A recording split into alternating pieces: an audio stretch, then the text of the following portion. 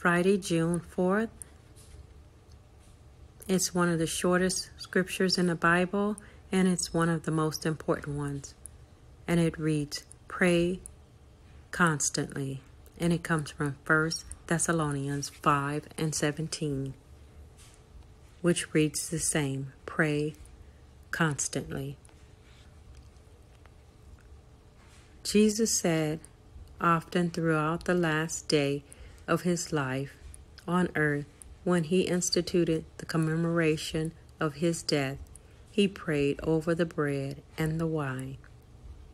That comes from 1 Corinthians 11:23 through 25, and it reads, For I received from the Lord what I also handed on to you, that the Lord Jesus, on the night on which he was going to be betrayed, took a loaf, and after giving thanks, he broke it and said, This means my body, which is in your behalf.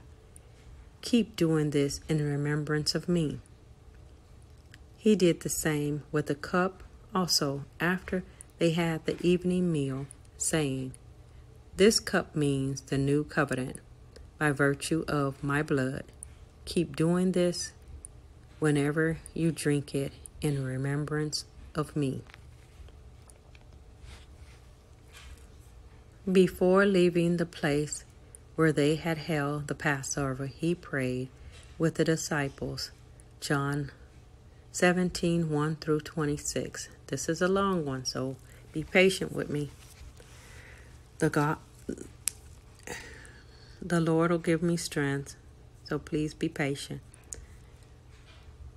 as I read. When he and the disciples arrived at the Mount of Olives that night, he prayed repeatedly. So we're going to read John 17:1 through 26. Jesus spoke these things, rising his head to heaven. He said, Father, the hour has come. Glorify your Son, so that your Son may glorify you. Just as you have given him authority over all flesh, so that he may give everlasting life to all those who you have given to him.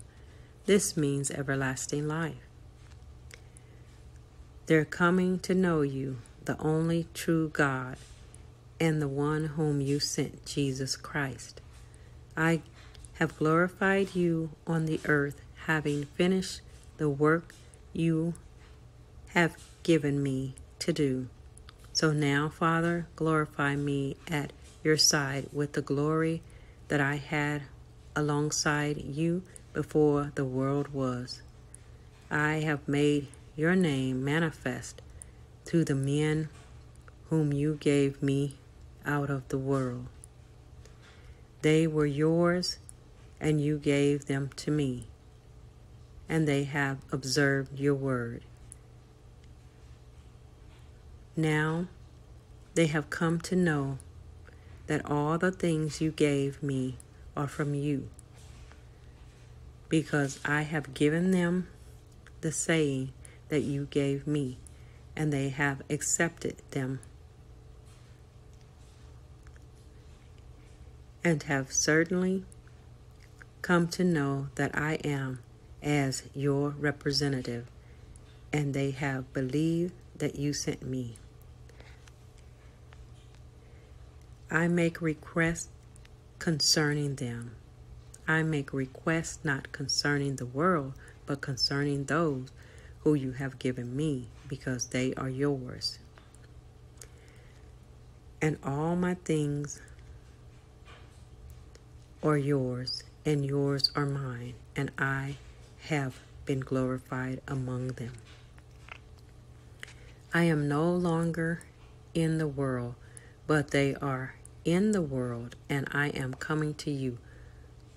Holy Father, watch over them on account of your own name, which you have given me, so that they may be one, just as we are one. When I was with them, I used to watch over them on account of your own name, which you have given me, and I have protected them, and not one of them is destroyed except the son of destruction, so that the scripture might be fulfilled. But now I am coming to you, and I am saying these things in the world, so that they may have my joy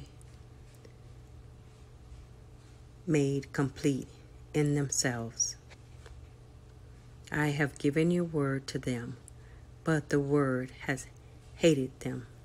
The world has hated them, because they are no part of the world, just as I am no part of the world. I do not request that you take them out of the world, but that you watch over them because of the wicked one. They are no part of the world, just as I am no part of the world. Sanctify them by means of the truth. Your word is truth. Just as you sent me into the world, I also sent them into the world. And I am sanctifying myself in their behalf, so that they also may be sanctified by means of truth.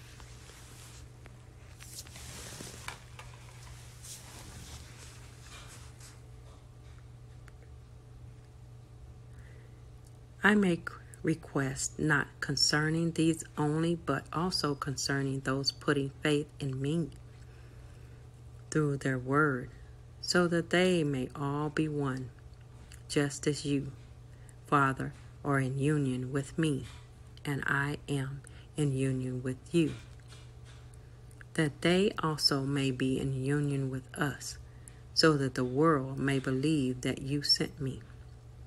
I have given them the glory that you have given me, in order that they may be one, just as we are one. I in union with them, and you in union with me, in order that they may be perfected into one, so that the world may know that you sent me, and that you love them just as you loved me.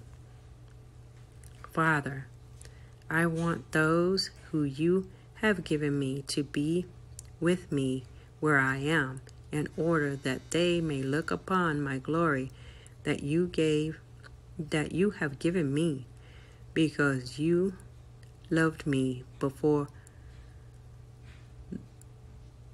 the founding of the world. Righteous Father, the world has indeed not come to know you, but I know you, and these have come to know you, that you sent me. I have made your name known to them, and will make it known, so that the love with which you loved me may be in them, and I in union with them. When he and the disciples arrived at the Mount of Olives, that night he prayed repeatedly. Matthew 26:36 through 39. And it reads, Then Jesus came with them to the spot called Gethsemane, and he said to the disciples, Sit down here while I go over there and pray. And taking along Peter and the two sons of Zebedee, he began to feel grieved and to be greatly troubled. Then he said to them, I am deeply grieved, even to death. Stay here and keep on the watch with me. And going a little way forward, we fall face down, praying, "My Father, if it is possible, let this cup pass away from me. Yet not as I will, but as you will." Matthew 26:42, and it reads, "Again a second time he went off and prayed, 'My Father, if it is not possible for this to pass away until I drink it, let your will take place.'" And Matthew 26:44, and it reads, "So leaving them, he again went off and prayed for a third time, saying once more the same thing." And the very last words Jesus spoke before dying were uttered in prayer. Luke 23:46, and it reads, "As Jesus called out with a loud voice and said, 'Father, into your hands I entrust my spirit.' After he said this, he expired." Through prayer, Jesus included Jehovah in every major event on that momentous day. One reason why Jesus could endure his trials was that he turned to his Father in prayer. The apostle, on the other hand, failed to persevere in prayer that night. As a result, their courage weakened when the hour of test arrived. Matthew 26:40, and it reads, "He turned to the disciples and found them sleeping, and he said to Peter, 'Could you not so much as keep on the watch for 1 hour with me? Keep on the watch and pray continuously, so that you may not enter into temptation. The spirit of course is eager, but the flesh is weak.'" And then we have 26:43, and it reads, "And he came again and found them sleeping, for their eyes were heavy." Matthew 26:45, it reads, "Then he returned to the disciples and said to them, 'At such a time as this you are sleeping and resting. Look, the hour has drawn near for the Son of Man to be betrayed into the hands of sinners.'" Again, we all fall short of the glory of God. Matthew 26:56, and it reads, "But all this has taken place for the writings of the prophets to be fulfilled." Then all the disciples abandoned him and fled. When we face trials, we will remain faithful only if we follow Jesus' example and pray continuously. Thank you all for listening. I'm sorry for any mistakes that I made, but I just wanted to read over this and get it out here for us. We have all this good spiritual food, and so we want to take advantage of it. So I do apologize for any mistakes, but also I want to thank you for coming back to the channel, and I look forward to talking to you soon. Bye now.